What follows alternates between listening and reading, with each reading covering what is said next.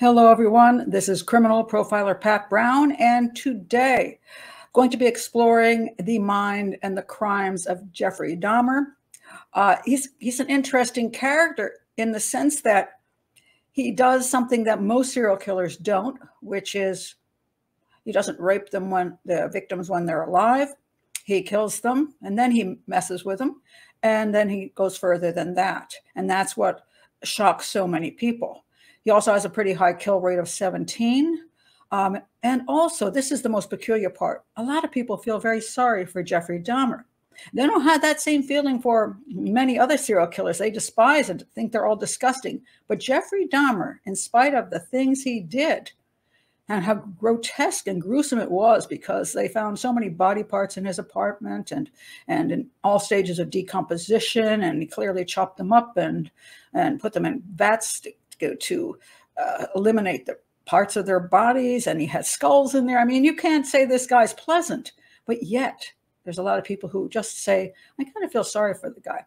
And so I'm going to explore why that is and what kind of person was Jeffrey Dahmer. Was he insane? Was he sane? Can we give him any kind of leeway here? And what about his family? What was their problem? And so I'm going to explore all of that today. If you'd like to be here for these weird, freaky things, be in the chat room. Please do join in. Okay, we do have a way to do that. You can join Patreon. The chat room is a patron-only chat room that keeps it lovely and friendly, and people who are truly interested in profiling, and not just people stopping by for kicks. But you can join Patreon and participate. Also, please do subscribe to the channel. That helps greatly.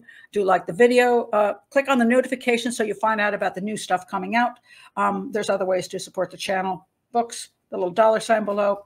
And that's all I'll say about that. And let's go on to Jeffrey Dahmer.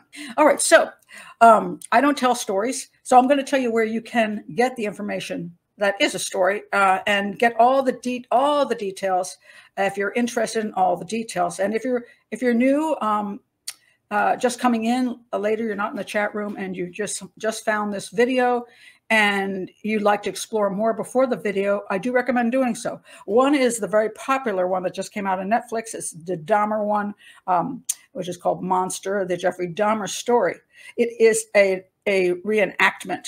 It is not a documentary. It's a show showing what happened with extraordinarily good actors. I will say this right up front. Fabulous acting all the way through. It's very emotional. It takes you on the entire journey of the victims and of Dahmer. I have some issues with the show, and some of the families had issues with the show. My number one issue is that I thought they showed Dahmer being a little too romantic, and the people getting together with him being too romantic. And that really wasn't, I think, what happened. So I think they did a little too much of that. I think they also, as far as Dahmer's father and mother went, I think, exaggerated that way too much, especially the father was always freaking out and shaking and all kinds of things. And that really bothered me, because when I read the father's story, I see him in a different light than I see in that show. There were issues, definitely, and there were issues in the marriage that broke up. But I don't see that I think it was just, I was overdone in the show, and that kind of bothered me. So those were two things that bothered me in the show. Some of the families thought that they didn't like the fact that their children who were murdered were, being depicted in this show, and meeting Jeffrey and all this kind of stuff. However, I thought it showed that victims in a very fine light. I really do, a very kind light. And I think it helped the viewers understand what the victims encountered and what the families encountered and what the people around Jeffrey Dahmer dealt with. So I think I don't feel too badly about this particular show. I pretty much liked it very much. And I'm going to talk about one segment which I thought was fantastic, still with some reservations. However, if you want more solid documentary stuff, I recommend this one, which is these are Conversations with a Killer, the Jeffrey Dahmer tapes. This is a 3-part series, and it takes you through how everything went down and who was participating, the detectives, the defense, the prosecution, and psychologists and psychiatrists. I found that much more, a lot more information. And you also hear Jeffrey Dahmer talking, which I thought was interesting because you hear his own voice in being asked different questions. And I thought that was fascinating. And then I also read this book. This is Lionel Dahmer's book about his son and what he's trying to let parents know. Maybe you should have seen something coming. I think it's a combo book. I think he's still trying to explore how the heck this could have happened, what he could have missed. He's wondering what he contributed to the whole disaster. And he's also trying to warn people, hey, maybe there were signs that were there and you just didn't do anything about it. And so it's a warning book to parents as well. And I think that's a good idea. I think that's needed for a case like this, and for other parents out there with sons and daughters who are questionable. So anyway, so that's what I'm going to be talking about in here. So let's go to the beginning. Well, first of all, let me just read you the quick Jeffrey Dahmer Wikipedia piece, because if you've never encountered Jeffrey Dahmer's history before, haven't seen any of these shows, you just don't know. Okay, so I'm going to go there, let you know who Jeffrey Dahmer was in the shortest way possible.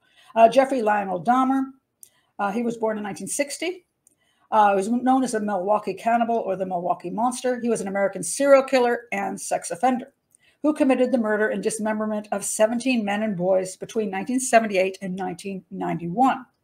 Many of his later murders included necrophilia, cannibalism, and the permanent preservation of body parts, typically all part of the skeleton. Although he was diagnosed with borderline personality disorder, schizotypal personality disorder, and psychotic disorder. So I'll get to the psychology later in the show as to what I think his actual problem was, because these labels were being given during the actual trial, especially from the defense, because they were trying to prove he was not sane, and they wanted an insanity defense there, so he would not go to prison. However, in spite of being those labels, he was found to be legally sane at the trial. He was convicted of 15 of the 16 murders he had committed in Wisconsin and was sentenced to 15 terms of life imprisonment on February 17th, 1992. Okay, so, and then he was later sentenced to a 16th one, and then he was beaten to death by Christopher Scarver in 1994, a fellow inmate, and that killed Jeffrey Dahmer and ended this saga. Now, so that's his the basics about Jeffrey Dahmer. So now, what I want to point out next is his childhood, because the question is, was he born that way? People always ask, is it nature or is it nurture? Was he born that way and the family could do nothing about it? Or was he born perfectly fine and then the family screwed him up? Or, as I personally believe, it's a combo of both, that we come into this world with some level of personality and, type A, type B, whatever. We're somebody. We're not just a total blank slate. We're somebody. And then we come up against our environment, our family, our community, and everything that is around us, the world we live in, and that we either deal with it well or we don't. And I think this is the case here. So I want to point out about how he grew up. And I think, he certainly had a problematic background. There's no question about it. And one of the similar things that we see in this kind of background, here he is. He's not a little kid. Here he is a teenager. And here he is actually in prison with his dad, who still stood by him in spite of everything. There is something I find in common with almost all serial killers, and that is some kind of attachment disorder, that somewhere in their very early years, they did not attach well to the people around them. It's possible because the people around them didn't attach to them, which left them going, well, screw you too. You don't care that much about me. I don't care that much about you. I got to take care of myself. And what is interesting is a lot of times when you meet families of serial killers, they don't seem like bad people. It's not like it's always presented as if that child was raped and sexually assaulted by one of the family members, or that they were beaten mercilessly. But a lot of times that's not true. The family seems to be okay, and the other children in the family seem to be okay. But this one seems to be really screwed up. Why? What's up with that? Well, because somewhere when that child was born, something didn't go well. In this particular instance, Jeffrey's father, Lionel, is a scientist. And sometimes people who are very, very intellectual, very scientific, have a kind of, they're not the warmest characters in the world. They have a tendency to not express as much. And they also have a tendency to be so involved in their work. And he was massively involved in his work, studies, his research, all that. He didn't have that much time to do all those other things. Now, you do see he was a father. You know, there are videos and times when you see him being a father. But I think he was, a good portion of the time, an absent father.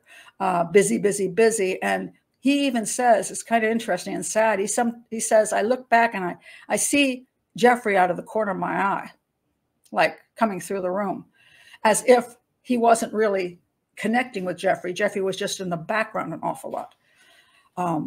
Now, that might be okay. A lot of kids have survived that, except that mom seems to be a kind of a mess. And mom had a lot of issues. She had a lot of issues. Let me put it that way. In the movie version, the Netflix version, they kind of destroy her completely. And they have him hating on her the whole movie. And I didn't see one shred of that in the book. As a matter of fact, he kind of didn't mention her in the book.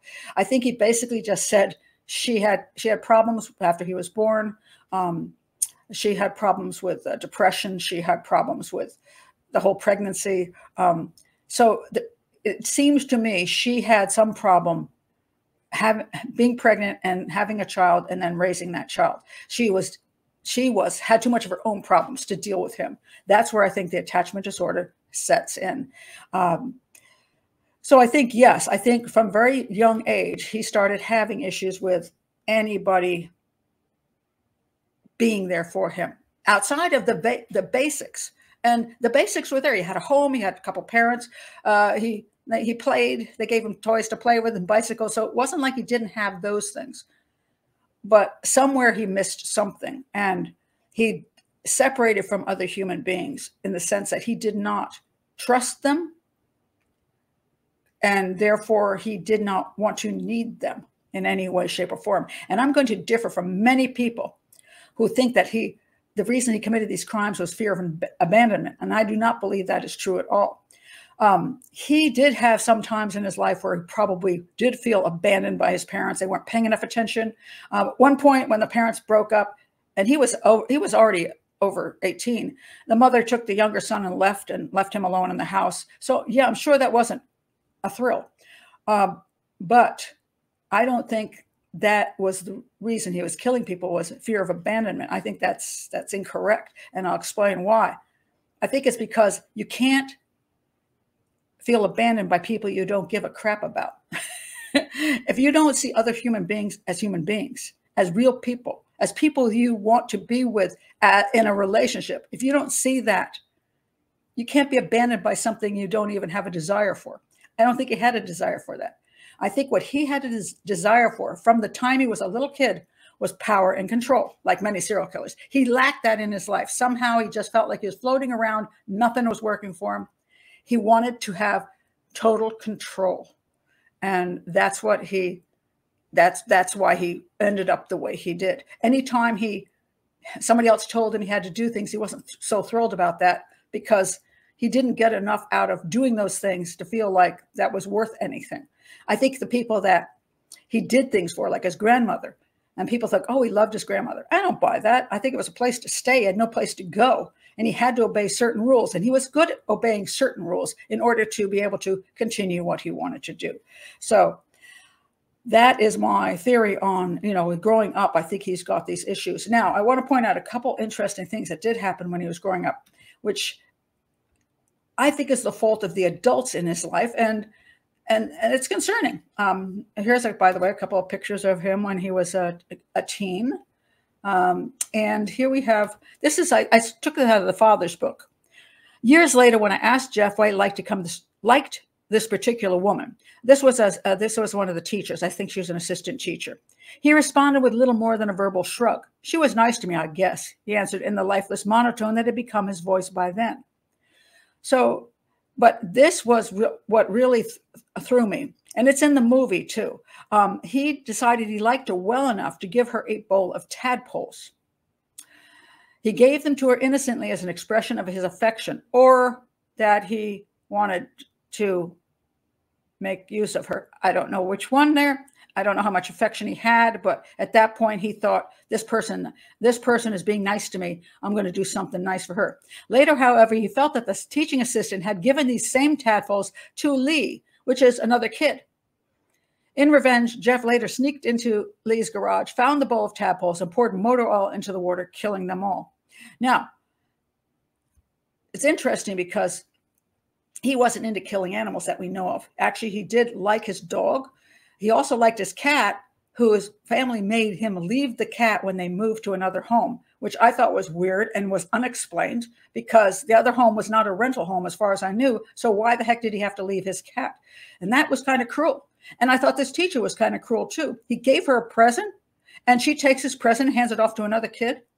She's lucky that he didn't pour the motor oil on her, but killed the tadpoles in revenge. So he developed hate for people because he felt that they didn't care for him and that they were unaware of his needs. And I think this is very true because his father says, let me see if I can find it in here. His father says here later on, and I think this is absolutely true. So hold on a second. I got to find where I wrote it because it was three things that I thought were interesting. His dad said, my life became an excuse in avoidance and in denial. In other words, his dad avoided dealing with Jeffrey even when he was young. He denied what Jeff was doing when he was young. He minimized everything. Why is that? Because Jeff had enough weird things going on that he should have said, hey, my kid's kind of screwed up. He should have theoretically, even if it didn't help, took him to get help, but he did not.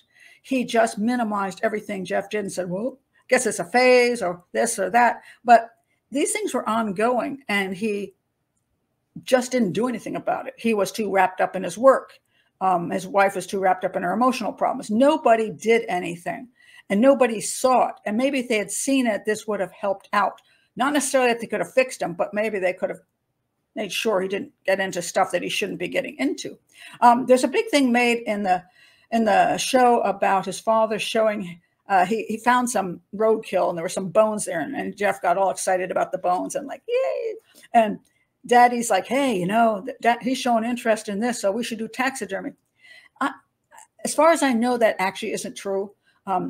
Father wasn't really into showing him any taxidermy because there were no animals that were taxidermied in his house. What Jeff supposedly did was he did get excited about dead animals. So what he did was he found roadkill and he took them to a private location and then he explored their innards, took them apart, chopped them up, put a head on a stick, one of the dog's head on a stick. He had a private little graveyard in the forest of the woods, which is supposedly his family didn't know about. So he was experimenting with that. The concept of, he was obsessed with death and what, and having that control, because when the animal's alive, you don't have that control. It has a personality and it has its own needs. And sometimes, I don't know how much he really liked his dog and cat. Maybe that, especially the cat, probably annoyed him because cats just don't care what you think. But he had this little thing going on. I want to point out about the taxidermy thing because this, I think, is one of the silly things about the movie. So the concept is that his dad introduced him to taxidermy, and this is some kind of horrifying thing. Well, first of all, his father was a scientist, so it's not unusual that a scientist would actually be interested in that kind of thing. But that supposedly didn't happen. But let's say it did. I have done taxidermy. I was a homeschooler, and I remember one time some bird like whacked into the window, and I'm like, science project. I'm like, this will be interesting because my kids we didn't do that much science stuff. And if you're a homeschooler, you know what I'm talking about. Science was the one area that we sucked at because it was like too much work. And so we did nature things and, we had lots of pets. We didn't really like doing all the science stuff. We were looking for classes to take care of that mess. But I found, look, I got a dead, whatever it was, a dead pigeon, I think was the first one. What the heck? Maybe it was a crow. I don't know what it was. Hit my window, dead. Anyway, I thought, oh, kids, we can learn about biology and we could do taxidermy. And okay, now you think I'm really freaking weird. And I can't say that's not true. So anyway, we did this. And so my kids thought, okay, dead animal. They weren't all like freaked out about it. We had many animals in our life. We had all kinds of reptiles and amphibians. And my daughter had her pet rat, Molly. And hey, Molly. Oh, no, it's Millie. Sorry, it's not you, Molly. Molly's in the chat room going, I'm a rat. No, Millie. Her name was Millie. We had a big pet pig. We had a potbelly pig for 20 years. I mean, we had all kinds of cool animals. And so I'm like, hey, we could do some taxidermy. We can learn about the animal. So we did. We actually did learn about the animal. We saw the parts of the animal. So my kids saw the heart and the liver and all that kind of crap. And then we did the taxidermy things and we made a taxidermy pigeon. I was pretty impressed. And then somebody had one of my friends had like a dead cardinal or a blue jay. I can't remember which one. She said, here, I know you're doing taxidermy. You can do this one next. And I know it was in my freezer. So, I had renters in my house. So I was like, about that bird in the freezer. Like I have a Dahmer household. It's like creepy. But this is homeschooler type thing. So just because his father might have taught him about animals and taxidermy. I mean, there are fathers who take their sons hunting, and I'm not a big fan of hunting, but fathers take their sons hunting. They kill a deer. They do what they need to do with a deer, and their kids don't turn into serial killers. So just because a person is involved in hunting or taxidermy or whatever else doesn't mean this is what it's, it's going to turn you into something weird. So that his son might have for a minute thrown some bones into the air is meaningless to me. And this is what Lionel asks himself. He said, should I have been freaked out by this? Or is it just something boy does? And I shouldn't have been freaked out. So he's going back and he's second guessing himself on everything. My concern with Lionel is that there were enough pieces of evidence as Lionel was getting, Jeffrey was getting older, that things were not quite right with the boy. And perhaps this was a time to start saying, hey, maybe you need some help, and get him that help. Again, not necessarily that it would have worked, because if Jeff was a psychopath, he would just play the therapist and get out of there. So, but I would have liked to have seen the family put a little more effort into it, but they didn't. And I think they made some poor choices, but that doesn't mean they're bad people. Okay. They're just people trying to survive, people trying to do the right thing. And I think they really just did not understand that their son was that screwed up. And you don't a lot of times see that. I mean, I've seen kids who are 5 years old and I'm like, boy, that's a little psychopath. Watch him. I see that, but most people don't. And so not until they get to be teens, sometimes do people start wondering what's wrong with their kid. And then they think it's something teens go through. And so they let it go again. And then the kid leaves home, and a lot of times you don't see what happens after that. So, so that's kind of my, some of my thoughts. Let me see what else I had in his childhood. Oh, well here, so I just want to look at this, to see if there's anything I missed here on his childhood. Dad did notice increasing disconnection, but he didn't do anything about it. Because, this is important, because he was not causing a problem or outwardly raving or shrieking, they left him alone. And this sometimes happens. If a kid has, like, for example, they're just a behavioral problem, they take them someplace because that behavioral problem makes them miserable. But if the kid's just quiet and squirrels into a corner, hides behind his door, a lot of times parents are just like, at least he's not doing anything bad. At least he's not bothering us. And so they let him stay there. And so a lot of times that is overlooked. And he also became an alcoholic when he was a child, and all into his teen years. And that was also overlooked by his dad and probably his mom, who was either doing medicines herself or wasn't even there. but he was drinking in school. So, I mean, there was clearly an alcohol problem going on that was being ignored as well. Now, when you look back at their photos, it's hard to tell a lot about their home life because back in those days, we didn't take that many photos. I mean, we're talking early. I mean, I'll look at my pictures from when I was growing up and there's like 10. Either my parents didn't care about me or it's too expensive to take pictures and develop them, which was true. Now we got our phones, working all the time, and we can take 1,000 pictures. Today, if we have a phone and we take no pictures of our kids, we might wonder. But back then, you can't really tell. So looking at a few pictures, I really don't know much about that. Now, what happens to him when he gets a little older? And before I go into that, I'll just check in on your comments to see if anybody has anything to say. Unless it's extreme. Yeah, hold on a second. I've got to go back here. Hold on a second. I'm trying to go back up here just to see if anybody has any particular comments on that. Oh, Michaela says, well, that's what I want. A gift of a bowl of tadpoles. Ew. Yeah, I mean, theoretically, a child might think that they should go to the parents and say, what should I give my teacher? And that might be give her a flower, make her a nice card. I don't think the parents were connecting with Jeff. So he thought tadpoles were cool. And being the person I am, I'd like the tadpoles. I'd rather have them. Okay. But I'm weird. But yes, that is kind of maybe not the thing the best choice to give someone. But what the teacher did, which was horrible to me, is she should have taken those suckers home. And then I don't know what she's going to tell Jeff later if they don't turn into frogs. But she can say, well, my granddaughter and I are enjoying them or something. Oh, she was a young teacher. Okay, my niece and I are enjoying them. And then he might have just forgotten about it and not asked how they turned out. Or she could say, hey, they eventually grew up and we let them go in the pond. But to actually give them to another kid in the class so that kid in the class could tell Jeff that the teacher gave away his present. I'm sorry, teacher. That sucked. That was a mean ass thing to do. I just, I'm just pissed off about that myself. I don't think that changed Jeff's life, but I just think it was a mean thing to do. All right.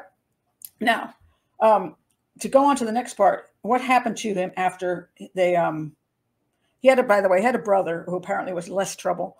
And then he graduated from school. Now, what happened to him after he got out of school? And I think this is where things get interesting for Jeff. So he wasn't popular in school. It's like many of us weren't. Anyway, they claim he had a brief relationship with a boy, a sexual relationship, but not sexual, but just as, a little budding romance. I don't know how true that is because, again, I don't know how well he connected with anybody. But they thought he was a class clown. He did some silly things. His grades declined. He graduated high school. All right. So now he's turned 18. His parents' divorce happened then. And Joyce got custody of the younger son, and then she split town with the younger son. All right. Now, here's what happened next. Jeffrey committed his first murder in 1978, 3 weeks after his graduation. He picked up a hitchhiker named Stephen Mark Hicks, who was almost 19. He lured the youth to his house on the pretext of drinking. Hicks, who had been hitchhiking to a rock concert, said, okay, and they'd have a few beers. According to Dahmer, and here's one of the things you got to watch out for. According to Dahmer. Now, there's this concept that Jeffrey Dahmer told the truth about everything. He was like, hey, he got caught, after he was, arrested, he was one of the most open and honest guys ever. Lie. That's not true. His father said he lied a lot in his life to get away with things and to manipulate people. And I believe absolutely he was a pathological liar in many ways. Now, a lot of times when a serial killer's caught, they will tell you what you already know to sound like you're cooperating because that you're, hey, I'm willing to tell you the truth. And oftentimes there are things that aren't told. They're left out. Now, but just because he gives gruesome information, it makes people think, oh, well, if he'd tell us that, he must really be telling us the truth. No, first of all, you probably like telling those things because it's fun to watch people's faces go, oh my God. That's a kick. And he also likes telling those things because he enjoyed it when he did it. So he likes telling the story. I'm going to ask you guys, how often do you tell stories over and over again, as long as you can remember who you told them to? Hey, let me tell you about my trip to the Andes. And you just, and then you tell your story again because you have a great memory of that and you like retelling the story and watching people's reactions. Hey, so do serial killers. He can't kill anymore. He wants to tell the stories. So don't give Jeffrey Dahmer that much credit that, oh, he's so honest and above board. No, he's not. He's a serial killer. So don't believe everything he says. So here's the story from Jeffrey Dahmer about Hicks. According to Dahmer, the sight of the bare-chested Hicks standing at the roadside stirred his sexual feelings. Although when Hicks began talking about girls, he knew any sexual passes he made would be rebuffed. I don't think he gave a crap whether he was gay or wasn't gay. He got them into the house. Jeffrey Dahmer liked the male physique. He liked a handsome body. Why? Because he didn't care about a relationship. He just wanted the body. So whether they weren't going to have a relationship anyway, so whether the guy liked girls or guys didn't really matter.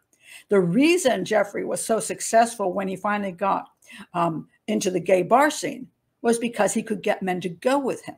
He didn't want women to go with him because he wasn't interested in female bodies. He was gay in that sense. He didn't want female bodies. He wanted male bodies. So yeah, you go look for gay men because they're interested in you too. But in this case, this guy was, just a hitchhiker. So he happened to be not gay.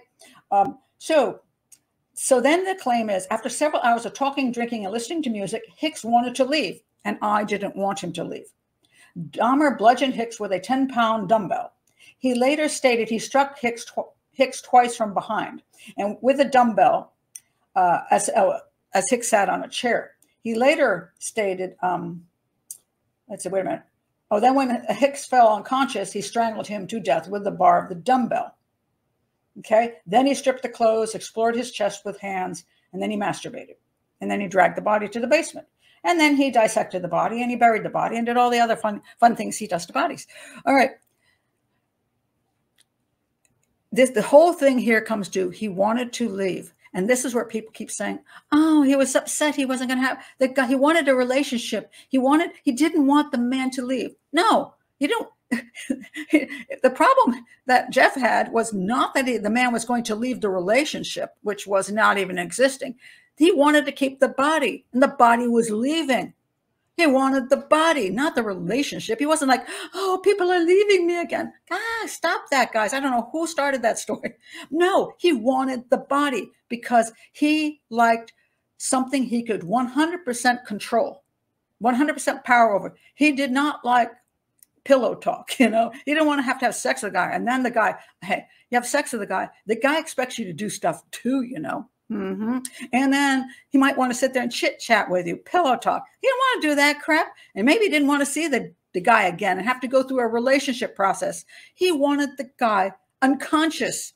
And if he could have kept the guy unconscious and had sex with him and did what he wanted to, and then the guy just goes away, fine. The problem was, a lot of times you can't make the guy unconscious enough, so you kill him. So he killed this guy, and then he got to play around with the body. Over time, Jeffrey Dahmer experimented with all kinds of ways of making the body available to him. He tried drugging them. He tried drilling their heads and putting stuff in there to make them zombies. And then he ended up killing them just because that's the only choice he had to have the body. He'd like the body to last longer. So he tried a way to, he should have worked for a funeral home. I mean, hey, guy, funeral home. Why are we in a chocolate factory? Work in a funeral home. He really missed his calling, I tell you, missed his calling. So this is where I think people got it wrong. And I don't think they got it wrong from the beginning, that he didn't want somebody to leave. So anyway, he killed him, and that was in his own house. And by the way, this is another problem he ran into. He killed a guy in his house when his mom had already moved out and he was alone. Then he ended up at his grandma's house, and he was able to kill there. And then he got chucked out of his grandma's house, and he ended up in an apartment. The first time he was on his own, really. And he got stuck in an apartment because he couldn't afford a house.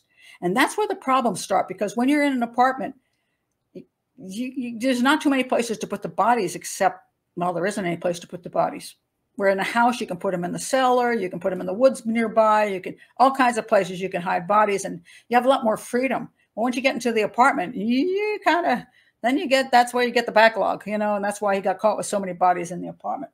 But I want to talk about he went to college, and that failed out. He failed out of college.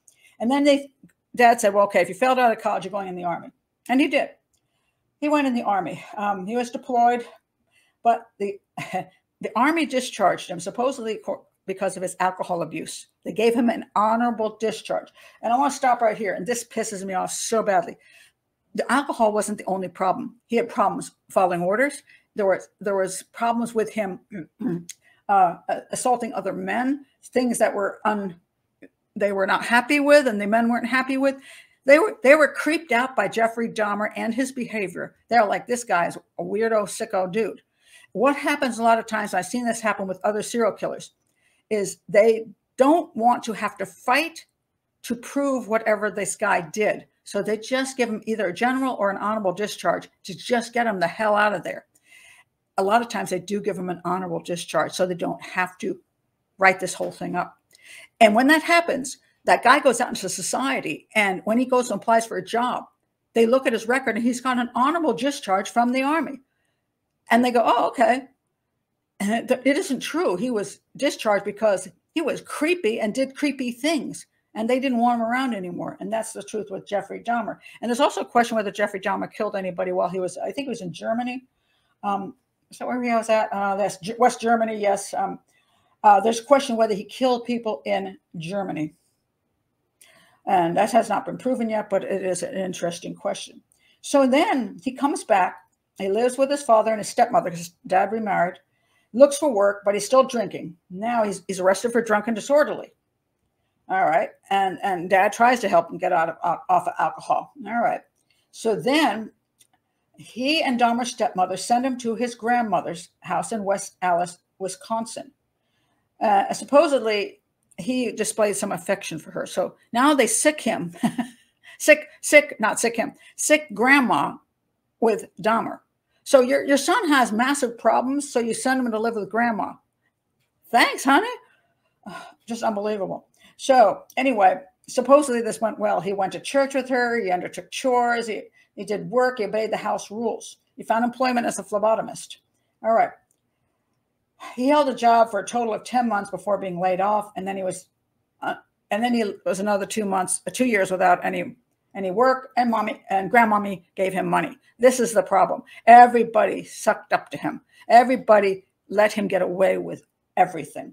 And one of the things that happened, it shows in the movie, he stole a mannequin from a store, and his grandmother found this mannequin in the house, this male mannequin. Again, hey, if you're going to stay in my house, you're going to a psychiatrist, because I don't know why you got a male mannequin in here. Something's wrong with you. But they let it go. He had some excuse. Oh, you know, I just wanted to see if I could get away with stealing something out of a department store. Oh, that's normal. Hey, I don't care if you had sex with a mannequin. I still want you to go to a psychiatrist. It's creepy, actually creepy. So, yeah, so he's at grandma's house. Now, this is where things get really, really frustrating to me. Now, while he's at grandma's, let's see, wait a minute, where's the first thing here? Oh, here's an interesting thing. Shortly before losing his job, Dahmer was arrested for indecent exposure. On August 8, 1982, at Wisconsin State Fair Park, he was observed to expose himself on the south side of the Coliseum, in which 25 people were present, including women and children. For this incident, he was convicted and fined $50 in court costs. And here's the beginning of the failure of the criminal justice system, which drives me nuts. Let me see if I can find, because it wasn't like he was unknown to the criminal justice system. So sometimes what happens is the guy's got no record whatsoever. But this guy does have a record. He has an entire path of sexual problems, sexual crimes, and yet somehow the system just ignored most of them, quite frankly. I want to point out this whole trajectory here. Hold on one second. I'm having Oh, different technical problem. What? Come on. Now my iPad doesn't work. Okay, I'm trying to pull this up because I'm trying not to. I'm trying to find the thing I want to show you. What the? Oh, I've got the wrong guy. Jeffrey McDonald, not Jeffrey Dahmer. Same, different thing, different story. Okay. Let me see if I can find this here. This is interesting. I'm going to go. Wait, I want to get to that in a minute. Okay, I can't get to that yet. All right. I'm trying to find the one where. Hold on. Just ignore this for a second. I'm just going to flip things. Okay. All right. I'm good. Yeah. Okay. Okay. Never mind. I can't find it. So anyway, so he exposed himself in public. This is a sexual crime. Okay. He should have been labeled right there a sex predator. He should have gotten jail time. He did not. And that's what happens. The same thing with peeping Toms. They don't get proper jail time. And they're not taken serious. It's like, oh, that guy's a freaking weirdo. Yeah, he's a weirdo, but he's also a sex predator. Don't allow that to happen. You know, don't just ignore that. So anyway, he did get that. That was the first one.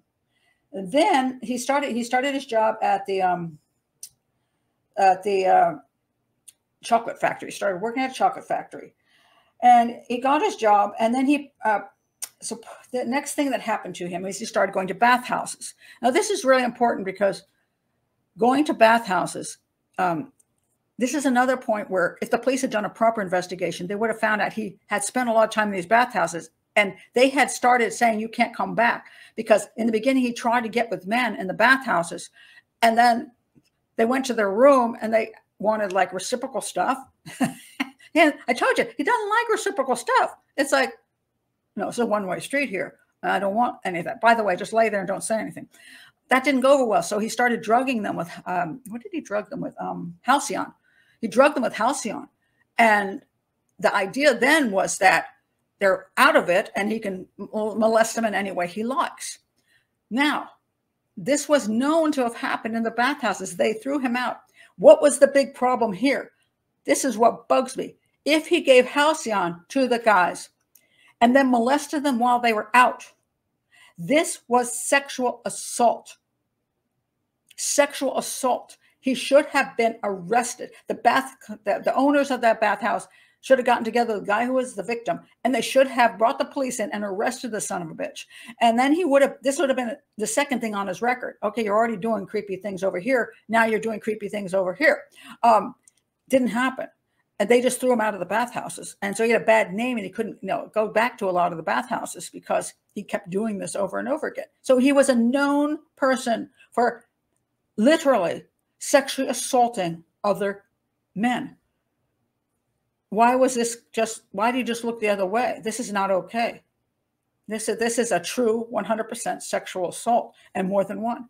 And yet, and this, I know the bathhouses probably weren't on good terms with the police, and this whole this whole area of the gay world, which they probably didn't want the police sniffing around on. That's probably, and so they didn't go there. So we have a problem with a lot of issues of what's accepted and what's not accepted and how we deal with things. So Jeffrey went on his merry way.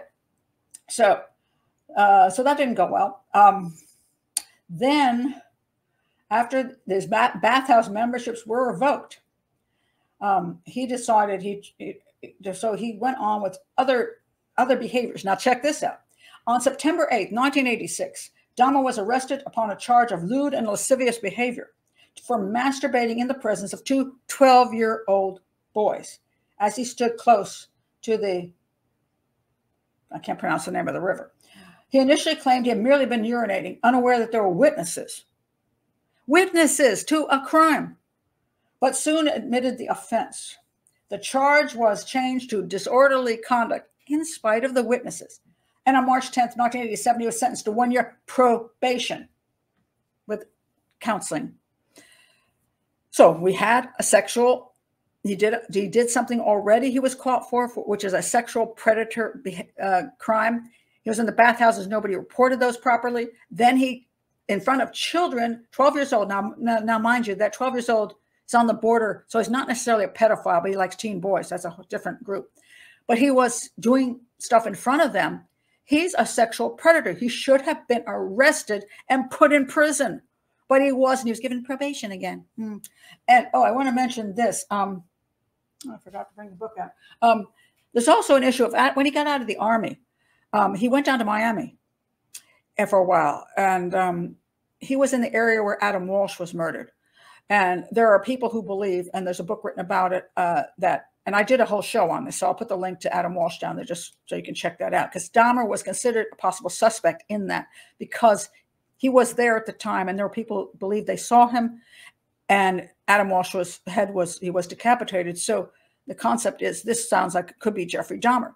Now, many people think it's not him because A, he goes for teen boys, and this was a child, and B, he's so honest. He admitted all these crimes he did. All right, I'm going to address both of those right now. One, I've seen many serial killers who will kill nothing but older people, grown adults, and then kill off a child, rape and kill a child. Why? I don't know. Maybe they couldn't find an adult. Maybe they had an opportunity. Maybe at that time they were wimpy and didn't think they could handle an adult, so they tried it on a child first. Don't know. So he could have been in Miami, thought, oh, here's this kid, I can grab him, I can, he's cute. Maybe he went off and decided to go for a kid. Number two, oh, he always tells the truth. Yeah, he told the truth in Wisconsin. That's not a death penalty state. Florida, death penalty state. And also maybe embarrassing that he doesn't want to admit he killed a kid. So if he goes to prison, people don't like people who kill kids as much as, like maybe he can handle older ones, but not a little teeny kid, especially not John Walsh's son. So, I mean, he still got killed in prison anyway, but there's many reasons why he could have, I'm not saying he is the killer of Adam Walsh at all, because it's hard to prove exactly who was where and who most likely did it. I think it's an unsolved crime at this point, but I see why he could have. He was in the area and some people thought they saw him, could have done it and not confessed to it because of Florida being a death penalty state and because he was a kid. So he could have. So just pointing that out. But anyway, now he's got this record. He's got 2 incidents where he is a sex predator. He's a sex offender and a sex predator, but doesn't get much. They just don't do much about him. He gets the probation crap. He eventually goes to a place called the Ambassador Hotel, and he takes this guy from meets him in a, let's see, did he meet him in a bar? Met him in a bar. Stephen Toomey went back to the hotel. He said he intended to just drug him and lie beside him, but when he woke up in the morning, he found that he had been beaten to death, and he didn't know how it happened. He blacked out. Do we believe Dahmer? Yeah, he drank a lot. Did he really black out, or does he just not want to admit that instead of the kind way of just drugging him, that he actually brutalized this guy? Maybe he didn't want to admit it. I don't know, but he did kill him. And then he managed to get him out of the hotel, which is amazing, in suitcases. And in a suitcase, I don't even know how he did it, but he got him out of there and he didn't get caught. After that happened, he got very excited. Oh, by the way, there's supposed to be 9 years he didn't commit any crimes. Is that true? Possibly. Sometimes serial killers take time off because they're afraid of getting caught and they find other ways to amuse themselves. It's possible he didn't kill for 9 years. It's also possible he did and he's just not telling us. And why is that? Because he's told everything else. Maybe it was the victims he killed he doesn't want to admit to. Maybe he just likes to pretend that he tried really hard for 9 years and see how hard he worked, and it worked. And then he just lost his mind after the Toomey murder, so he couldn't help himself. Who knows? He's a liar, so you can't believe what he says. All right, so after this happened, he encountered a 14-year-old Native American male prostitute named James Doxteter. He lured the youth to his home with $50 for nude photos, and at their residence, they supposedly engaged in sexual activity before he drugged him and strangled him. Oh, really? How do we know they engaged in sexual activity before he strangled him? Or did he just strangle them and then engage in sexual activity? Again, this is Dahmer's word. The guy's dead. Dahmer's the only one who can explain what happened. All right.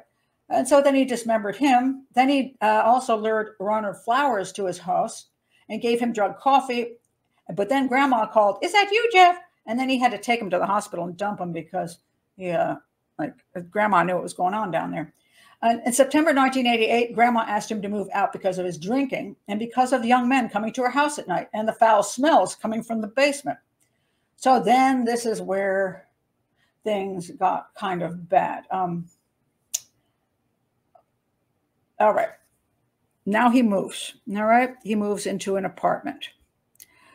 So he goes from grandma's house and he's going to now, there's his new apartment. There's his new apartment. This is, I want to point out this about grandma's house. I have to point this out about grandma's house. This is one of the cases where they should have been able to catch this guy. So what happened was he went to this bar, picked up the guy. I forget which one it was now. Picked up the guy, and the guy's friend drove them to this this area. And he is like, and the two of them got out of the car together. Okay. Not at grandma's house, but somewhere on a corner here. And then the friend drove away thinking, okay, they're just going someplace to have sex, right? The guy's never found again, right? Or whatever. I can't remember if he was found or not found, but anyway, he disappeared. Now, when they were looking to find out what happened to this kid, I don't understand why, if he disappeared on this corner, they didn't look around the area for the sexual predators who were on probation and find Jeffrey Dahmer and then say to the guy, does this look like, put up a photo lineup and say, does this look like the guy? And he's like, yeah, that's the guy. He was in the bar with him. He would know what he looked like. That astounds me that police work was not done. Appalls me. So anyway, now he moves off to, now he's in Milwaukee in an apartment. So let me see here a second. Let me see where my pictures are here. I wonder what is that picture? Oh, I can't get to that yet. Okay. I want to get to that in a second.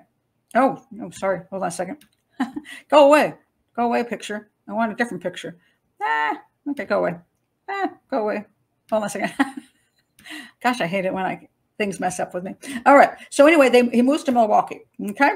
I think I have something down here about. I just want to show a picture where he moved to, and it has vanished from my. Yeah, it's vanished. That's weird. It was here, and now it's not here. Interesting. Hold on one second, guys. Let's see if I can find it. So he moves to Milwaukee to an apartment, and there's an important part about this, which is why I want to show at least the basic picture of where he moved to. This is the apartment he moved into. So he's in this apartment. Now, it's in a black area. It's relatively cheap. That's why he can afford it. So he moves into this apartment. And this is where the problem comes into, because he cannot move people out of the apartment very easily, except maybe in suitcases, which some people do. But, basically he's got this apartment and he's by himself, so he can get away with things. He doesn't worry about grandma. But on the other hand, he's also got to, if he kills somebody in the apartment, he's got to deal with it. Now, this is where the next completely screwed up thing happens, which is just boggles the mind. All right. So this is the case of, let me find him here. All right. This is a case where he gets this kid. Let me find out information here. All right. Hold on a second. Where is it? Hold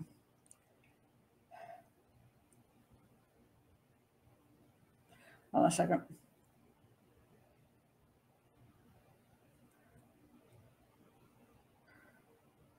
There is a kid who he lured to his apartment, and he took photos of he took some photos of him and touched him, shall we say. I'm trying to find the thing here, and I can't seem to find this info. Oh, here we go. Okay. Oh, sorry. This actually, I got his new apartment. Okay. Moved into it. 2 days later, after he gets into his new apartment, he is arrested for drugging and sexually fondling a 13-year-old boy, and whom he lured to his home on the pretext of posing nude for photos. Now, this is the third offense. It has to do with children. the third offense, and this third offense, so first he's exposing, and then he's masturbating, and now he's brought a child, a 13-year-old, to his apartment that he takes pictures of and fondles. This should have put him in prison for a long time. So there we have the sexual, it says sexual assault. He did a sexual assault. Now this guy, let me see if I can find, his name is Norman Goldfarb, Dr. Norman Goldfarb. Awesome guy. And I just went to look to see if he had any books. I love this guy. And he's in the conversations thing. He's just fantastic. Right, straight on, straightforward, understands what he's dealing with. He said, he looked at this kid and he said, Jeffrey, and he said, this guy is a sex predator. Give him 5 to 6 years in prison. You know what they gave him? Yeah, they gave, he got some psychological evaluations, from him and from apparently somebody else.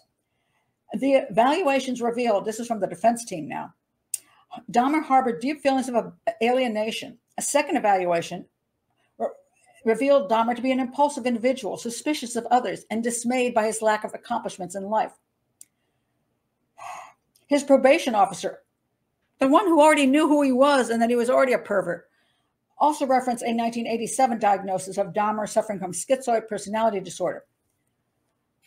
On January 30th, 1989, Dahmer pleaded guilty to the charges of second-degree sexual assault, of enticing a child for immoral purposes.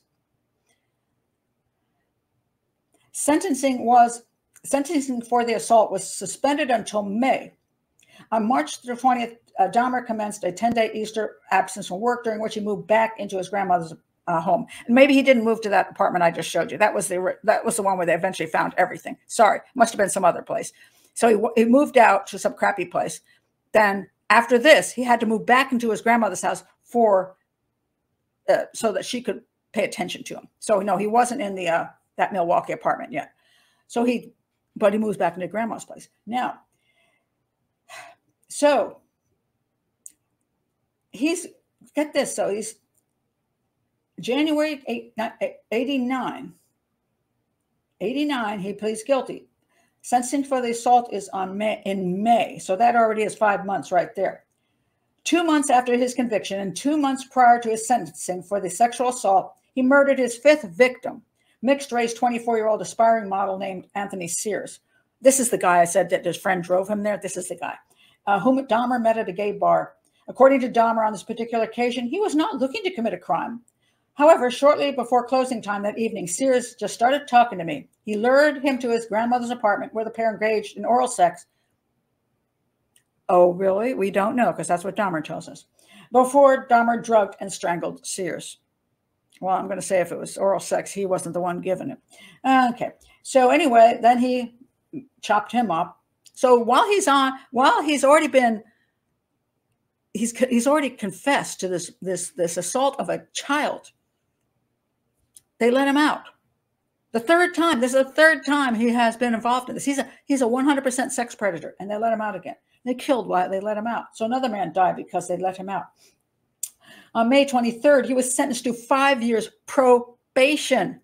Now, this is his third sexual offense, and this one's a real solid hands-on sexual offense of a child.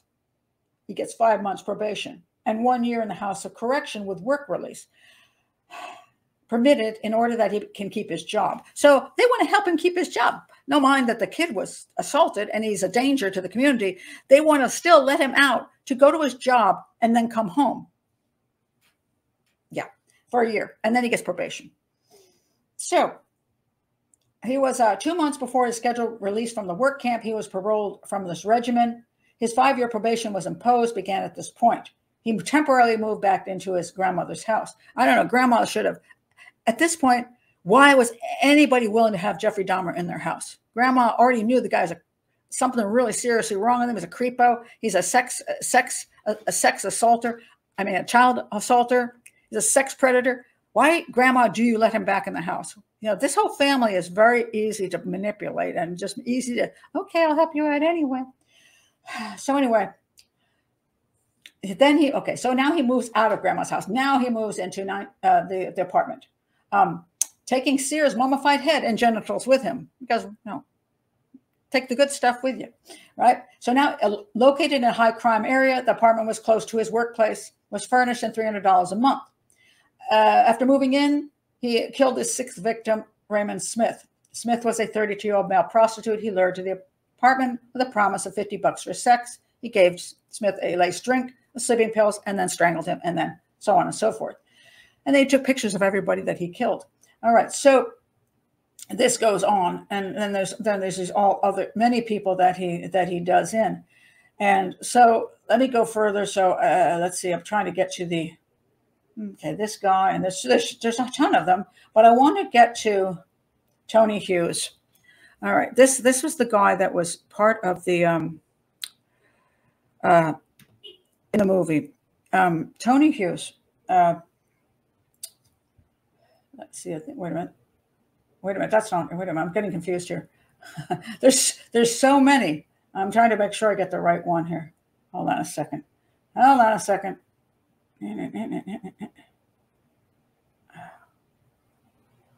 Okay, it is Tony Hughes. Okay, Wikipedia was a little lame on this one. Okay, Tony Hughes this is Tony Hughes, and he is deaf.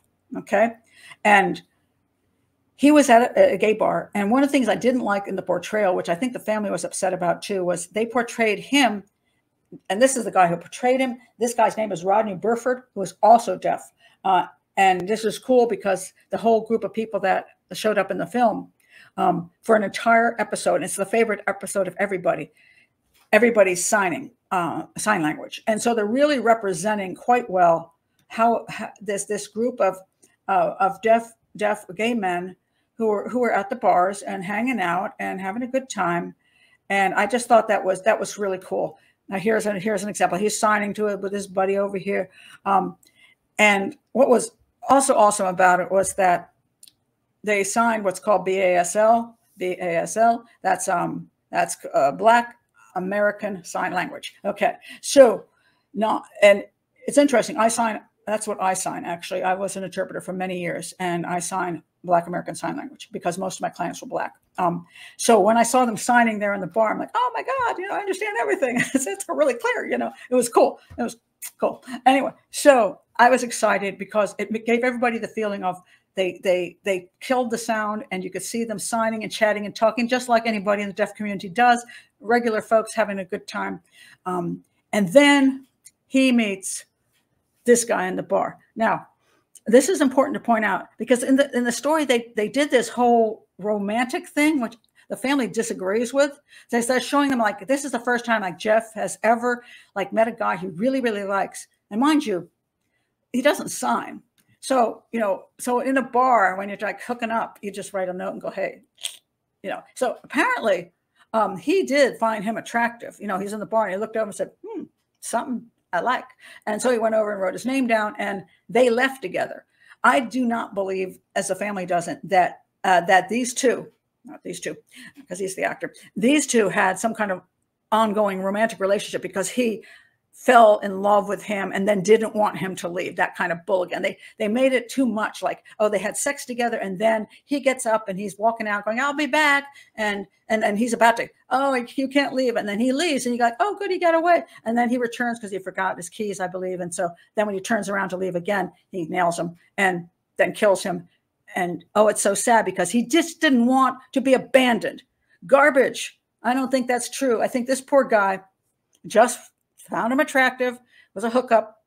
I don't agree with necessarily hookups like that, but they happen all the time in gay and non-gay communities. Homosexual, heterosexual, people hook up. I think it's dangerous, but people do it. So he thought he was handsome. He thought he was handsome, which he is. He's a really handsome guy. And Jeffrey wasn't that bad looking. And you see that little smile on his face? If you watch the actual conversations with Jeffrey Dahmer, you will see they show some home movies, and he actually can be quite charming. So even though most of the time you hear him in this dead voice, supposedly according to everybody else around him, the people that met him, he could put on a show. He could make himself very attractive and very sweet, and people fell for that. So he didn't have an ability to do that. So don't believe he didn't. So anyway, they hooked up, went back to the apartment, and he did what he did to everybody else. He killed him. And did things with his body. And but I think he did a superb job. He's also part of a show called Deaf U, which is fantastic. So I thought that was the best episode, as everybody else does, because he comes across as such a nice guy. And, you know, not that the other guys weren't nice, but he just was a super nice guy. And they did romanticize it too much, but it made him, you know, you got close to him, in other words, and they brought you in emotionally. And then when he knocked him off, you really were pissed that, you know, he got killed. So I think that was this was a dramatic thing where they were together with more feelings between them, and that he had left the apartment and you thought, oh, he's safe, and came back, and you're like, darn it, no, and then he kills him. So, but that was still the best episode in my opinion, just because it really brought you emotionally into what the victims went through, in spite of the fact I don't think that's actually how it went down. So, but I thought it was quite fascinating. So that was another one. And then we get to the most important one, in the sense of how after we've already got 3 incidences where Jeffrey Dahmer he is considered a sex predator. He is listed 3 times, although 3 times I just basically let him walk away, not have to, you know, be in prison. 3 times. He's not like unknown. So there is somehow no linkage going between one crime to the next, which is concerning. So all these people are disappearing and nothing is coming of it. Then we get the crime that everybody cannot believe happened, and this did not get him caught, which is why everybody is so pissed about the whole darn thing. And this is the case of this guy. Okay, I'm going to call him. Let me get my information here. Konarak, I think, is his first name. I can't pronounce his last name. I'm not even going to try. Yeah, where is he? So this is this guy. He's Laotian, I believe. He is the brother of the young man who 3 years earlier, Jeffrey Dahmer, was arrested for and convicted of sexually assaulting. That's his brother.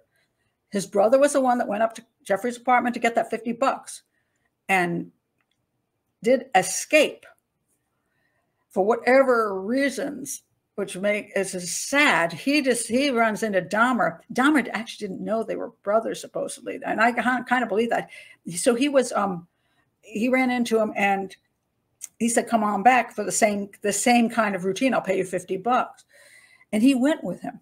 Okay, so he goes back to the apartment, and Jeffrey drugs him, and he also drills a hole in his head to try to put stuff in it to try to make him a zombie, and it doesn't knock him out, and so he escapes. So Jeffrey decides to go get some beer or something at a bar because he figures he's like under the weather there. So he escapes, and he's running down naked down the side of the apartments, and 2 young women find him, Black women, and they stop and say, "Oh my God, this poor kid!" And they put something over him. They call emergency.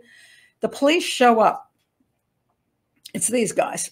These are the 2 police officers that show up. And these guys are, let's see, let me see if I get their names right here.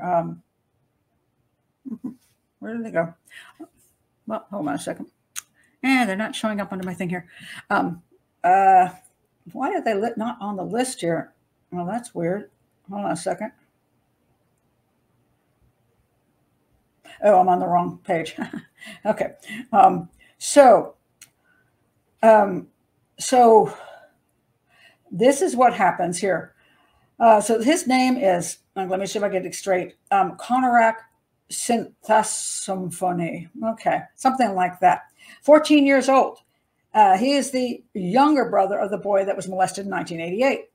He approached the teenager with an offer of money to pose for Polaroid pictures, which, by the way, is what was much more useful than putting stuff on your phone these days, because at least Polaroids weren't seen by anybody. There were times when people actually took photos with cameras and sent them to be developed and were found like, this looks suspicious, let me call the police. But so you used Polaroids back in those days. I mean, it's easier, you know, if you just on the cell phone, not too bad until they find your cell phone. So anyway, so while he was there, he gave them drugs, and then he decided he would drill a single hole into his head, and that happened. And then he hung out with the guy and fell asleep, drank some beers, fell asleep next to him. And then he left the apartment to drink in a bar and get more alcohol. He returned to the apartment and discovered him sitting naked on the, so he was out then. So the kid gets outside. Okay. The kid's outside now with the two ladies who got the thing around him. They've called the police and these two guys show up. And the names are John Balzerzak and Joseph Gabrish. When they arrived, Dahmer shows up at the same time. And he convinces the police, hey, that's my boyfriend. And the women are like, this kid's a kid. This is a kid. This is not an adult. And, you know, the problem is, and I just have to be, you know, this can be a problem with an inability for people who are from a different race to recognize the age. And so Asian men, Laotians, Thai, some of the guys look younger than their age. So it may be that these guys, the police said, well, you know, he could be 18, you know, and Jeffrey's like, hey, he's my boyfriend. Now, mind you, these two guys, the claim is, well, they didn't do anything because he was gay, but no, they were actually probably trying to be nice. Like, oh, we're not homophobes. We can accept that these two guys are boyfriends, you know, they're trying, but they did do one thing right. They went to his apartment. And this is where, I mean, there's a dividing idea on this. And one is that they should have absolutely not allowed this boy, because he looked young, to go back with Dahmer just because Dahmer says it's his boyfriend. And I agree with that. They should have run a check no matter what. They should have said, guys, I need both your names. Dahmer, what's your name? And what's your boyfriend's name? Why didn't they ask what his boyfriend's name is? I'm going to guess they had no clue what his name was. I think Jeffrey remembered his name. He probably wouldn't have a clue. So if that's your real boyfriend, you would know first and last name. They never bothered to ask that question, which is stupid. And they should have run a check on both of them. And they would have found out Jeffrey Dahmer was a sex offender of children. And then they would have stopped this whole thing. He would have survived. Jeffrey Dahmer would have been caught and no one else would have been murdered. So yes, do I think these police sucked?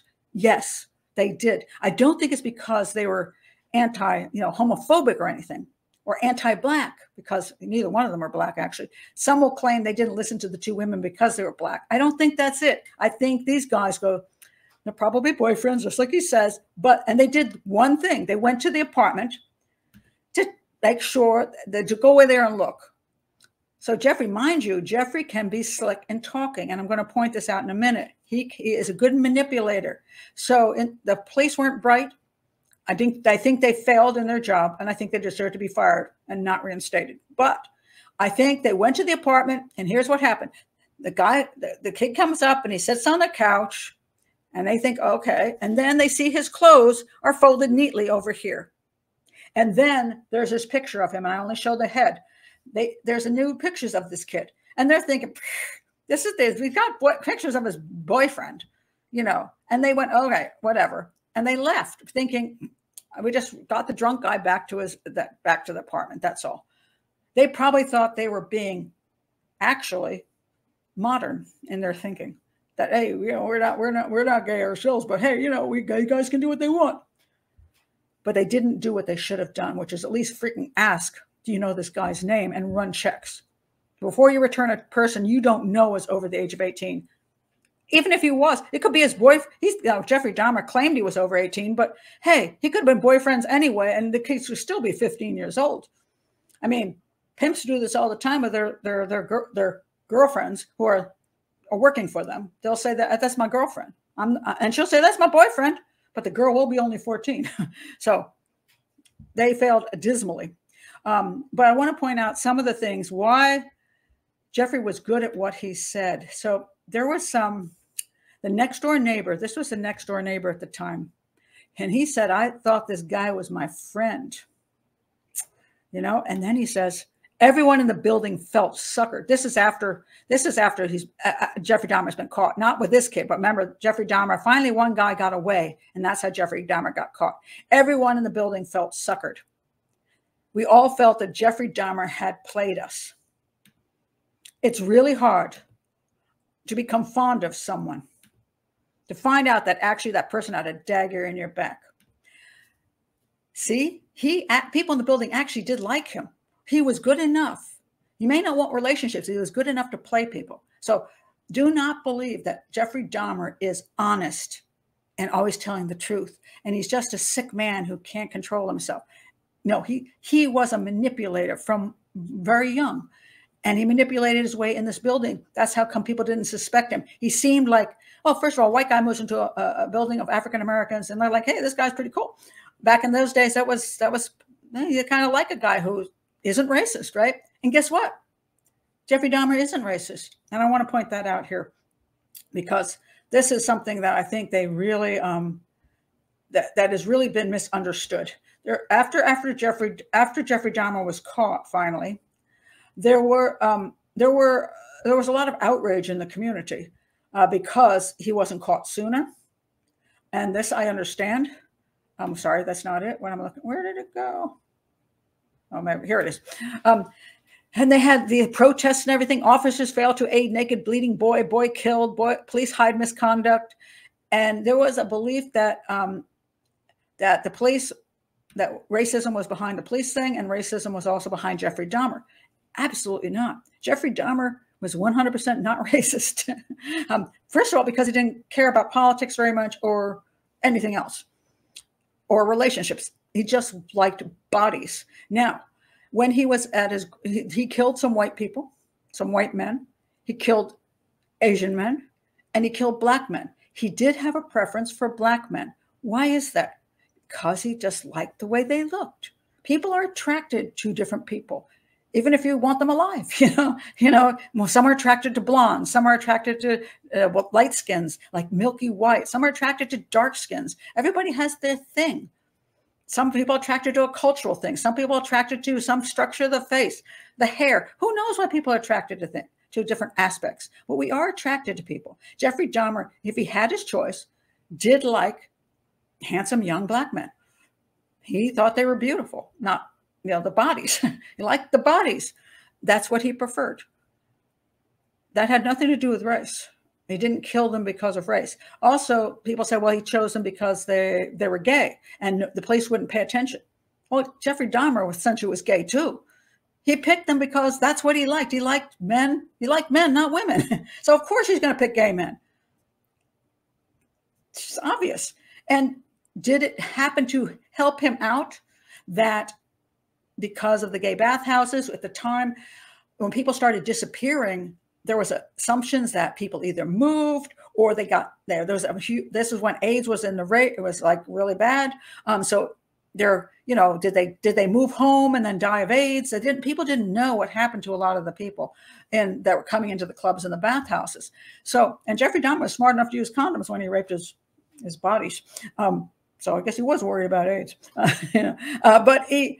so I don't think this was not it. Now, does that mean that there wasn't problems with under investigations in certain communities? Yes, because there's assumptions in certain communities. Oh, I guess they just wandered off. That's why same thing with prostitutes. Sometimes it's like, why didn't they go after figuring out who killed these prostitutes? It's because sometimes prostitutes disappear for other reasons. They have drug issues, so that's the problem, or they move to a new state to get better work, and then maybe their boyfriend made them move, which is a pimp. Maybe this, maybe that, or maybe there's a serial killer. But it's so hard to be sure until you get enough of them and you're like starting to go, this is suspicious.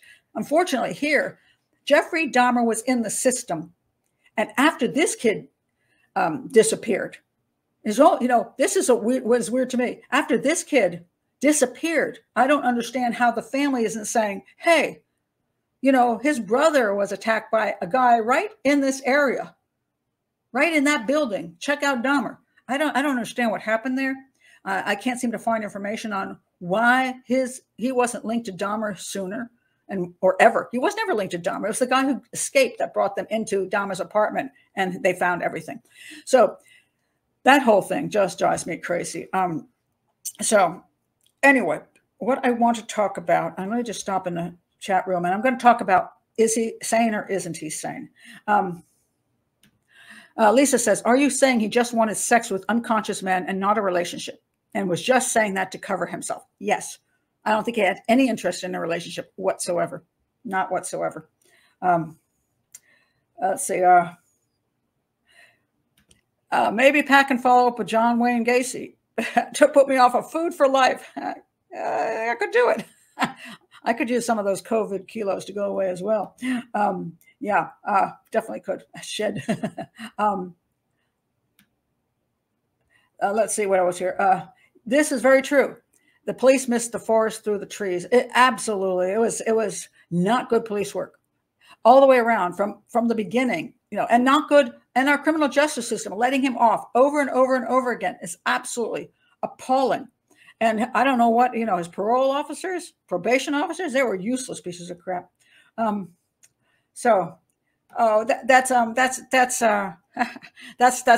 exaggerated about the sandwiches and stuff. That's drama. That's drama.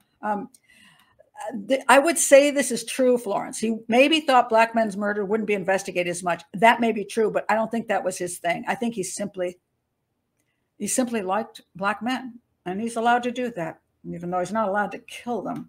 That would be problematic, and was problematic. Oh, this is true. Molly says the boy was not able to speak properly. The police should have looked into his pupils with a flashlight for a proper response and sent to a hospital. Absolutely.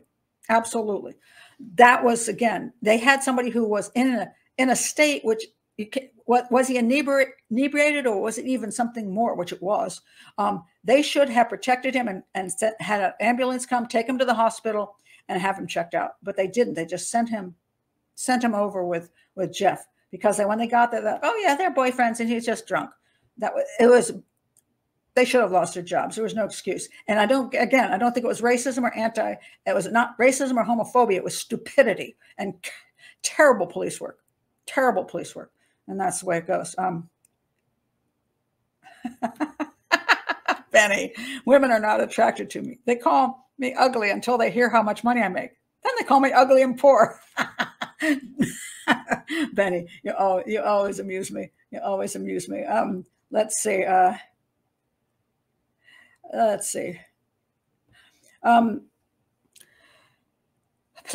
Michaela says, please don't take women's rape allegations seriously, domestic violence seriously, and they don't know how to respond to LGBTQ community.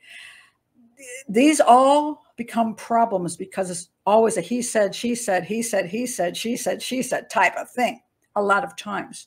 And they get so many of these calls and a lot of times people back out, even though they make the phone call, they back out. And the evidence thing is an issue. So yes, there's a problem with that, but there's also a problem with the whole issue in general. It's so difficult. It is absolutely difficult.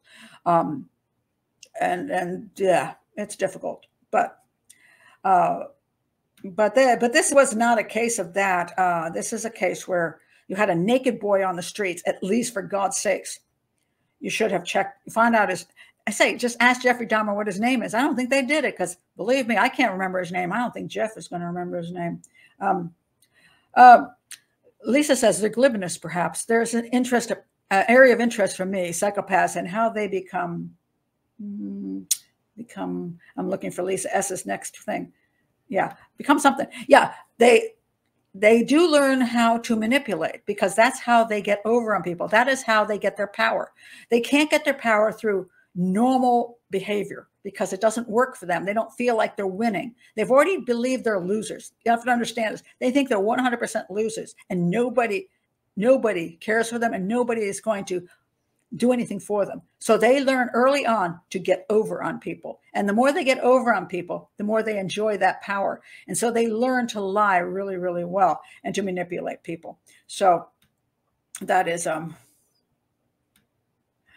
very important. Oh, that's a good point. I always wonder how, Marie says, I always wonder how psychopaths can be so sure of themselves to dare do these crimes. But I guess it's because they overrate themselves and have too much experience in fooling people. Yes. And what happens with there's an arc here in the beginning over here. This is where you screw up. And Jeffrey Dahmer almost got caught in the beginning. And then he got better at what he did. And then he got careless and he started doing too many of the crimes, and he was drinking too much and he screwed up. That's how he got caught. And so that's how it works. It's this arc. But They do. I mean, they spend their entire days manipulating people and getting away with things, and they try things over and over again until they learn how to do it better. So that doesn't mean they're always successful the first time. They might try something and it doesn't work. So then they try something different. And then somebody might even say, that doesn't work. You should do this. And they do that. And they're like, it works. So they build this almost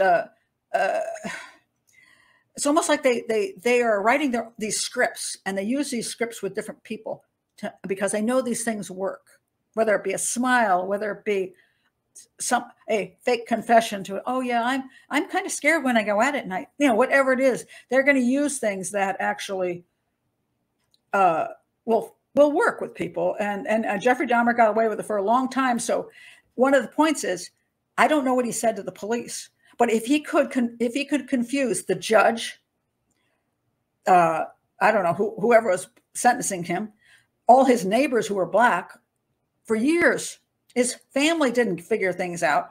He might have been a pretty good talker, and you hear his dead voice, you don't think so, but listen to this, look at those home videos. You'll see he can be pleasant.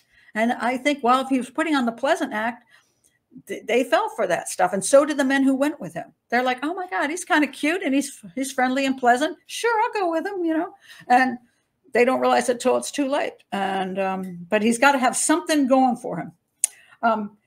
Interesting about this, Sarah, he didn't actually want a sex slave, because there are ways to have sex slaves without actually killing them.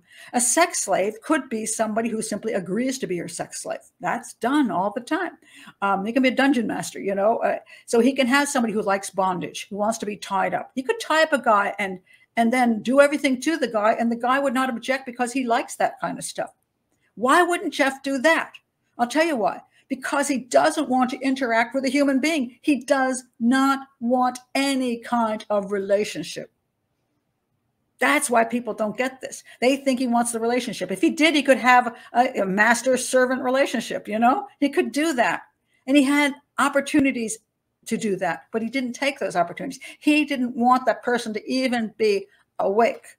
He wanted them out of it. He just wanted their bodies. He wanted to play with them like the mannequin. Mannequin was just a little hard, He wanted the soft, luscious body with the parts still attached and the places he could do things with. He could have gotten, these days there are better dolls, blow-up dolls out there these days that are pretty realistic. Maybe in this day and age, he could have gotten a good doll, and the doll would have worked for him. But they didn't have those dolls back then. They were just, those were the terrible ones. Blow of plastic. They didn't have any good parts to them. Nowadays, it's amazing what they got out there. But he didn't have that option. I don't know if he even had that option, whether he would have taken it. Maybe he still wanted the real thing, just not the live real thing. Just wanted the body, because that's what gave him the big cheap thrill. He doesn't. Sarah, I do not think he was interested in the killing part at all. He was not, and he said that, and that part I actually agree with. He wasn't into the killing. The killing was something he had to do to get what he wanted, which was the body to be used as he wished. The killing was something he wasn't into that at all. That was not his big thing. So, yeah, he was manipulative enough to blend in. Most serial killers can do enough to blend in with societies most of the time. Now, I want to go to, was he sane or was he insane? Because this is an incredibly important thing. Because when he went to trial, they tried like hell to make him insane, but he was found sane, and then he was convicted and he went to prison, which he eventually got killed in prison. But he was found sane. Now, how does this work? And let me, and this is really important. And this is a tricky topic. And so I'm going to try to present to you some of the issues of it. So, was he sane or not? Okay, let me see. I got some of these people here. So, okay. I don't want to point this out. Lionel was hoping that the court would give Jeffrey the help he needed. So he was hoping he would be labeled insane and go to psychiatry, get a unit. Dad, you didn't do anything to get him help when he was young. Sorry, that was one of your failures. And he is not going to get any help at this point in time. He is absolutely not. He is, in my opinion, a 100% psychopath. Psychopaths can't be cured. They can only be kept from doing things. Now, let's see what some of the other things said. Okay, the defense said he had a schizotypal and borderline personality disorder. And this defense also said they have frantic attempts to avoid real or imagined abandonment. See, here we go with the abandonment thing again. That the reason he did these things was because of fear of abandonment. Not true. Again, that's not it. He didn't care. He was not interested in a relationship and wasn't worried about being abandoned. He just wanted to get them so he could get their bodies. The abandonment thing did not exist. So that is just, unfortunately, something that they keep pressing, which I didn't find accurate. Now, here, let me show you something else. This was also one of his defense attorneys. Her name is Wendy Patricus. She was only 20 something at the time. They brought her in because they thought she could, she could talk to him softly and get information, which she did. And you'll hear that in the conversations video. You hear a lot of what she said, him talking to her. But she didn't. She's an innocent and naive, and she doesn't have the background to understand him. But they also thought if she was in court next to him, people feel sorry for him because he's so sweet. And he's next to a sweet girl. Okay. So anyway, one of the things that happened was she would tell him things and she would lead him. And then he'd say this, I think that must have, been my thinking. He was perfectly willing to agree with anything that she put out there because that would help him out in the court case. Now here, let's see. It's one of the things she said. And again, this is what he was supposedly thinking, but it's not what he was actually thinking. Hold on a second. I want to pull up this behind me. And so I can talk about it. Hold on one second. I forgot to move it over. One of my failures here. What the heck happened to it? Really? Oh, here we go. Okay. I found it. All right. This one. All right. So apparently, hold on a second. Things are slow. There we go. All right. Supposedly, Jeff was building an altar in his house. It was going to be a stand, and it's going to have skulls on it, and it's going to be, see, this is his diagram, painted skulls, and then this lamp, and all this crap. She says this. Okay, this is true. It was my own private little world. This is true. I had complete control. Complete control. Okay, she goes on to thinking about the abandonment thing again. Hold on a second. So she was thinking that the reason he wanted to have this altar thing in his house was because he would put the pieces of his victims there, his favorite pieces, not just the skulls, but other favorite pieces. And that way, just like eating them, they would continue to be a part of him forever, that he would never be abandoned them because he would be melding with them. No, that is not the issue in this case. In this case, this is an altar to his own ego. Look what I did. I controlled all of you. Here is what remains of you, and I can sit here and still jack off to all of your heads and your body parts, and I can fondle you, and I can still enjoy you, even though you're not here anymore. The thrill I get out of knowing that Jeffrey Dahmer did get all of you. All of you. That is an altar to himself. Not that he wasn't feeling sorry for the victims or feeling like finally the victims are still here with me. They're my little friends. No, he had no interest in a relationship. His only interest was that these were his. He finally got something and he kept it as long as he could keep it. And so to me, Jeffrey Dahmer doesn't have any of these personalities that they're talking about. Jeffrey Dahmer is a psychopath. Now, I want to read some of the things I said about him right here.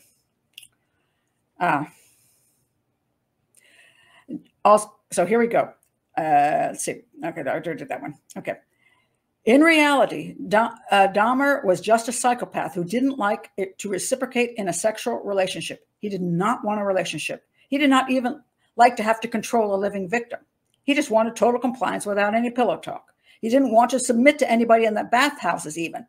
So he brought Halcyon to drug them and sexually assault them. I don't think he worried about people leaving him. I think he simply had no feeling for people at all. And he just used them when they were alive and found he liked them better dead. As I said before, he should have worked in a funeral home. He wanted to make a shrine with his victims' skulls, and many think that is a kind of remembrance of them and his love for them, that they will be with him forever. Hell no. That was a shrine to himself, that he is crowing over the ultimate control he was able to achieve over another human being. He fooled the defense that the shrine was to meld himself with the victims by combining the favorite parts. Was he insane? Now here's where it gets that's tricky. Was he insane at the time of the crime? The answer to that is he has to know the difference between right and wrong. Did he know it was wrong to commit these crimes? The answer to that is legally wrong. Now, in his own little personal world, he probably doesn't have a big issue with it. That's why he does these things. He doesn't care about other humans, so I should be able to play God. But legally, did he know it was legally wrong? Yes, he did.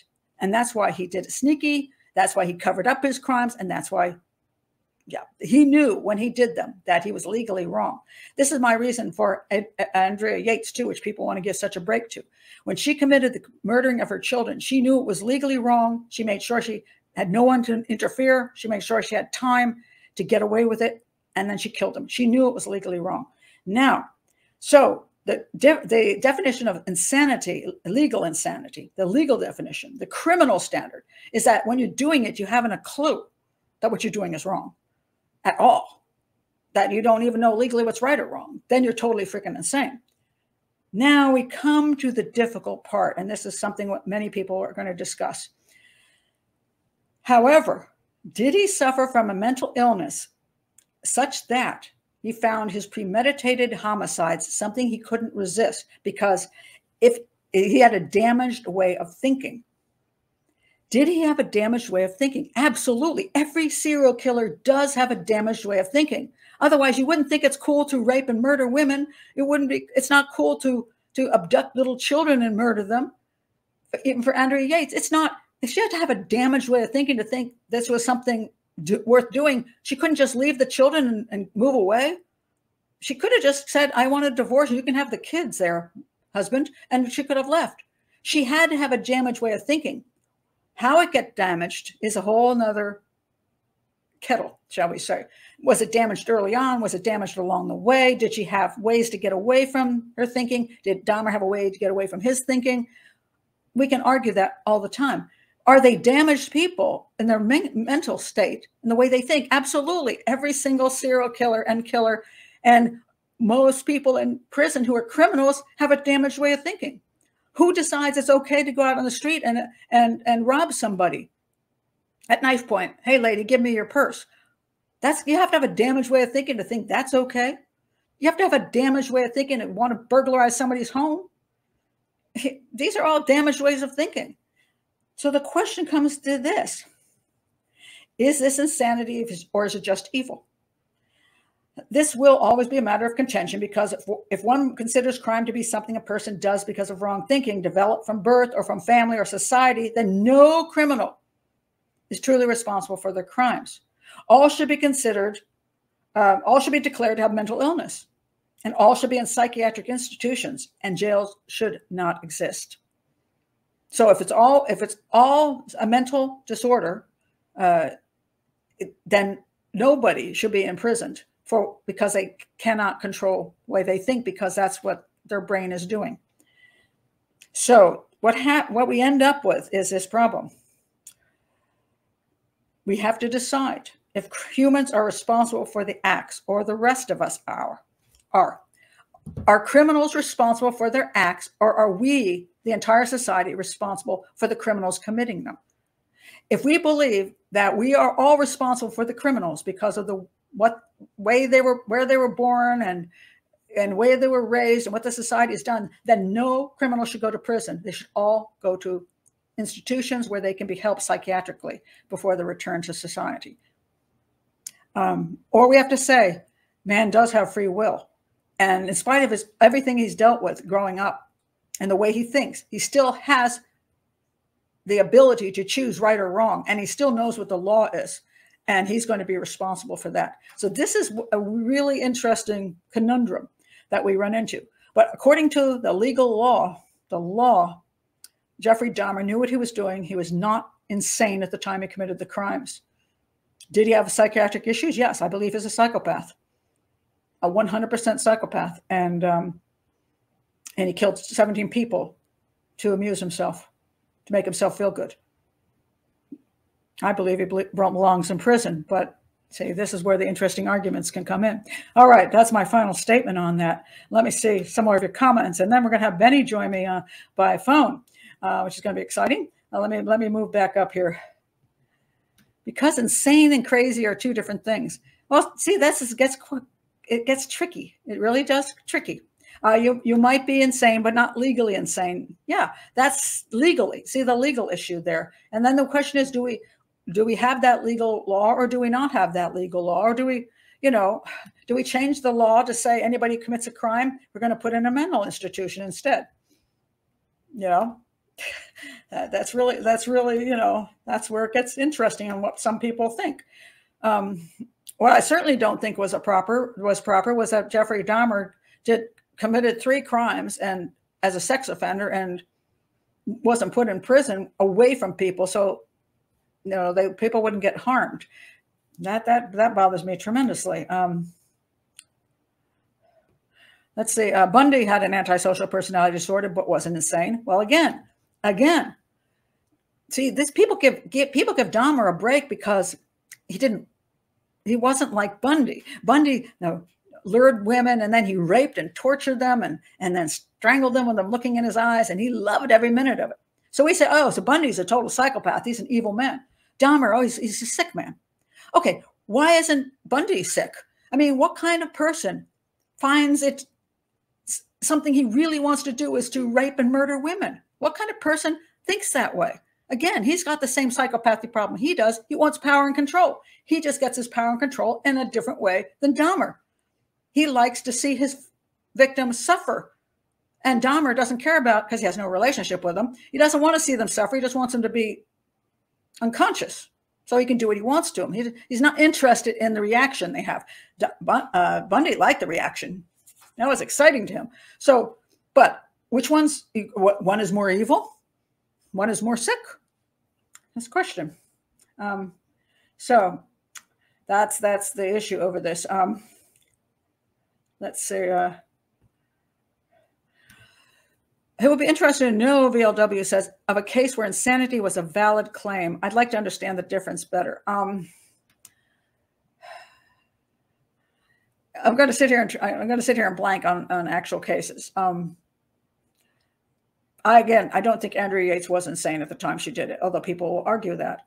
There are people who don't seem to, like, they've attacked people in the middle of the street thinking they were Satan in the middle of the street, or some kind of, they'll literally attack somebody thinking that they're not humans, like they are zombies and running down the street. There have been a few cases of things like that, and you go, wow, that person's really nuts.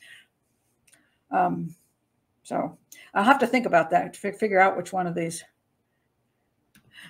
Maria says, I'm kidding, of course. But I'm autistic and have ADHD, so I often feel crazy. But to me, I'm quite normal. Well, this is an interesting point. A lot of people consider me a little weird. I consider myself pretty normal for me. So yes, the line comes down to is, how are we harming others? That's what the line is. And psychopaths don't have any empathy, so they don't care if they harm others. But people who have certain issues, shall we say, the question is how much are they harming other people with those issues, and do they recognize even hurting other people with those issues? That gets into a whole nother wicket. Let's see. Helen says, surely a genuine insanity plea would be one where the person who committed the crime wouldn't normally behave like that if they were medicated appropriately. Well,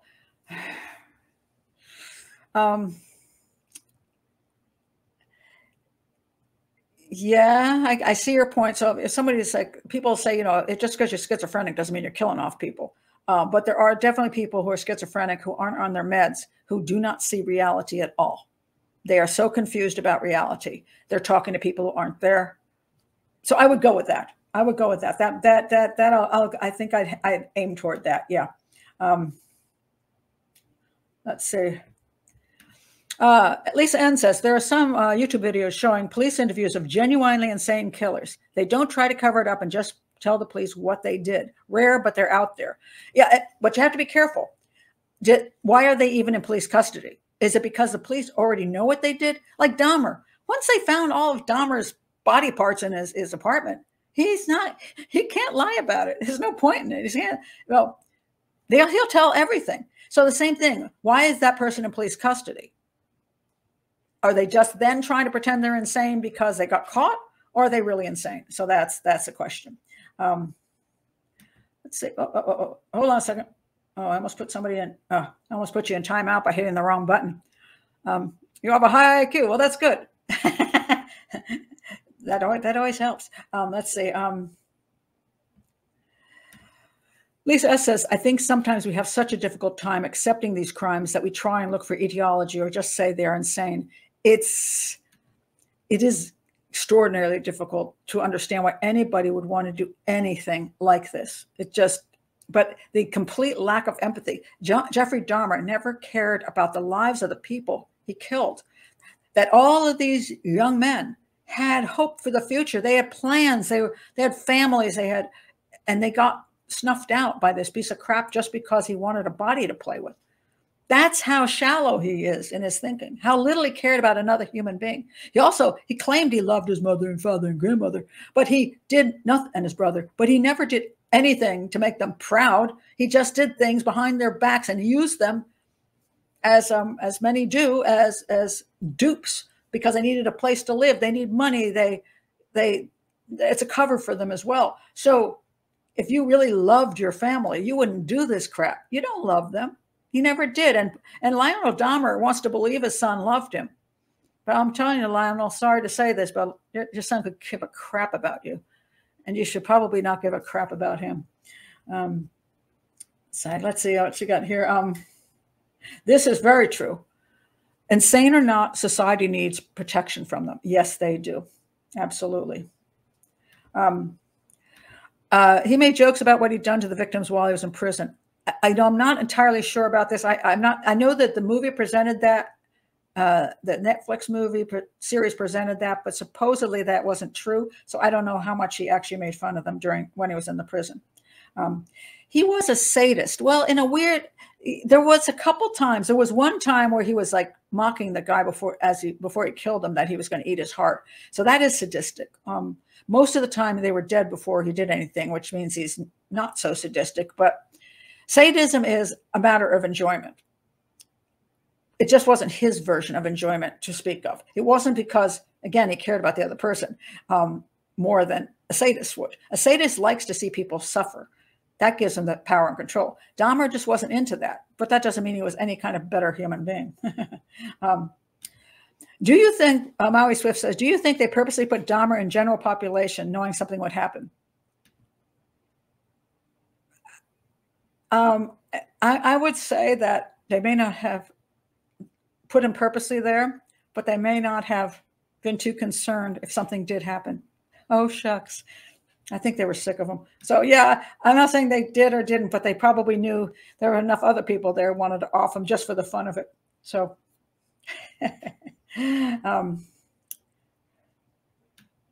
let's see.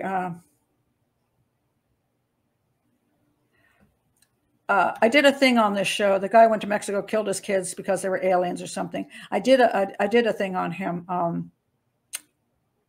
I'm not sure what it is, but I did do something on him, and it's the Jeffrey Ike one video. If you put profile of Pat Brown and is it? I'm sorry. Is it? No, wait a minute. What's his name? Ike, not Jeffrey. It's not Jeffrey Ike. What's his name? I've forgotten. Hold on, I gotta look it up now but I did a video on that. Let me find out what it was. What's his name?